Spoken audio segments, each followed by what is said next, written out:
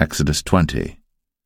And God spake all these words, saying, I am the Lord thy God, which have brought thee out of the land of Egypt, out of the house of bondage.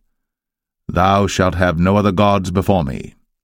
Thou shalt not make unto thee any graven image, or any likeness of any thing that is in heaven above, or that is in the earth beneath, or that is in the water under the earth.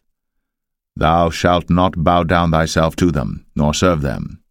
For I, the Lord thy God, am a jealous God, visiting the iniquity of the fathers upon the children unto the third and fourth generation of them that hate me, and showing mercy unto thousands of them that love me, and keep my commandments. Thou shalt not take the name of the Lord thy God in vain, for the Lord will not hold him guiltless that taketh his name in vain. Remember the Sabbath day, to keep it holy. 6 days shalt thou labor, and do all thy work. But the seventh day is the Sabbath of the Lord thy God.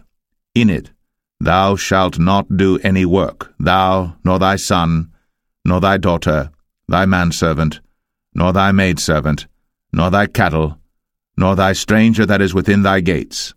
For in 6 days the Lord made heaven and earth, the sea, and all that in them is, and rested the seventh day.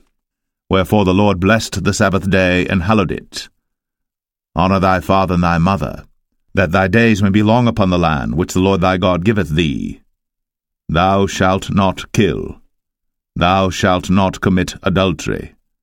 Thou shalt not steal. Thou shalt not bear false witness against thy neighbor. Thou shalt not covet thy neighbor's house. Thou shalt not covet thy neighbor's wife, nor his manservant, nor his maidservant, nor his ox, nor his ass, nor anything that is thy neighbor's. And all the people saw the thunderings, and the lightnings, and the noise of the trumpet, and the mountain smoking. And when the people saw it, they removed, and stood afar off.